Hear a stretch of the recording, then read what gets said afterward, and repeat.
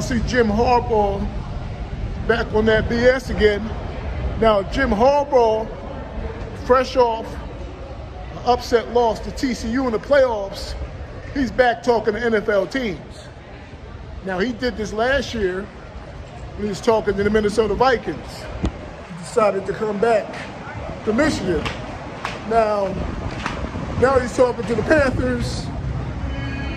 The Broncos got interest in him. But it's amazing how a coach could be under contract and he's talking to NFL teams. But when a college player opts out to get ready for the NFL, there's a problem. We're talking about men here. Men have a right to make decisions and see what's out there that best suits them in their career.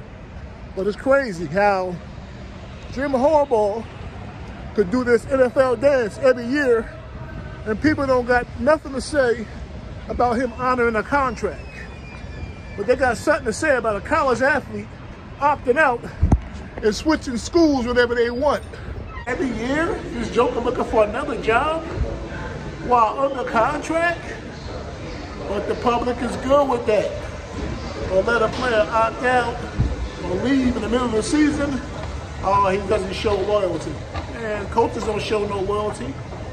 Coaches are ridiculous when it comes to looking for jobs and leaving. They're notorious for it. Now let's see if Jim Harbaugh actually leaves with the Panthers, the Broncos, or some other NFL team that contacts him.